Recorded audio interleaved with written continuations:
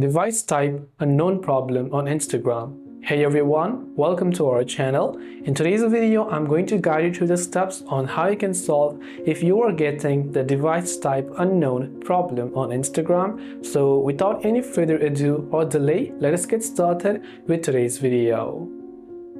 If you're seeing device type unknown, depends upon what scenario you're seeing it. Now maybe whenever you're trying to log out your Instagram account from other devices, so maybe you go to the three lines, go to account center, password and security, where you are logged in, you select your Instagram account. Here you are seeing device type unknown. This is really nothing to worry about. It just means that your account is currently logged in a device which Instagram for some reason is not able to recognize. Now the best thing you can do is, if you do not recognize a device, you can simply log your account out of that device by tapping the logout button to remove it from those devices. The other thing is, let's say you're having the issue when you're opening the app. It means that the Instagram app is not being able to communicate with your device.